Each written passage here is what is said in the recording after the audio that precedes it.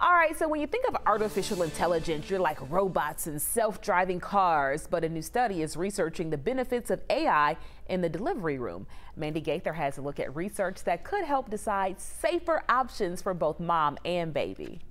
No pregnancy is the same. That's why researchers are working to make delivery plans specific to each patient, and they're doing that by studying artificial intelligence algorithms. If you think of it as an early warning system, that this labor may not be going as well as we think it is. The recent study published in the medical journal PLOS ONE analyzed patterns of changes in women in labor to help determine whether it's safer for both the woman and the baby to have a traditional delivery or if a C-section is needed.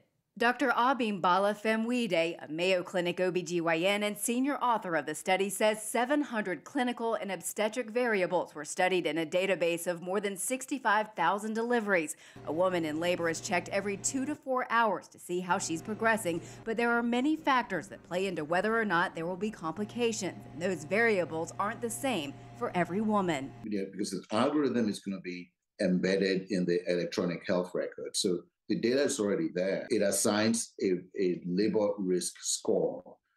So it tells us what's the likelihood of successful vaginal delivery with a healthy mom and a healthy baby right off the bat. Helping obstetricians make critical decisions and give more individualized care. While more research is needed, Famwide says if this algorithm is validated, he expects a reduction in maternal and neonatal complications and says there may not be a need for as many C-sections. Researchers say this artificial intelligence could help people who live in rural areas by giving them time to get to a hospital that could deal with a specific problem. They say it could also help deal with disparities in health care.